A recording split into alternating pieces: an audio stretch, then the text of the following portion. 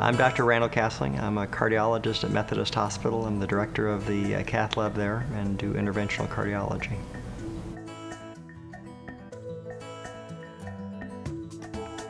I probably thought about doing that as what I wanted to do when I was 10 years old, so pretty much forever.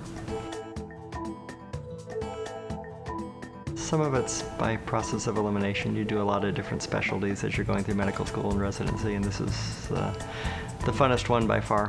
You get to make people substantially better. You can fix them sometimes immediately, and then you can set them on the right course so they can live a long and happy life.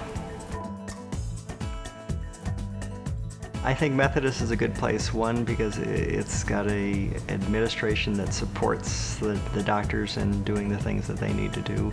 They have very good nurses and they train them very well, that the facilities have everything that we need to take care of the patients, and it's a very pleasant place as a physician to work. That's why I'm here.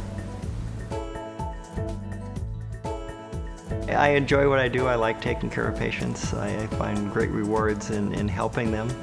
I mean, it's frustrating at times when things don't go well or where they don't follow through, but you certainly get a lot of rewards for people like this when they come back and say how much they, thank me for what I've done and how much they appreciate that. So, I mean, it's a very rewarding career. Coated stents have made a big difference in what we do. Well, stenting alone has made a big difference in what we do in interventional cardiology over what we had with this balloon angioplasty in the past. I think the improvements in medication and just the knowledge of where we need to get with people's cholesterol and blood pressure treatment has helped a lot in taking care of those things.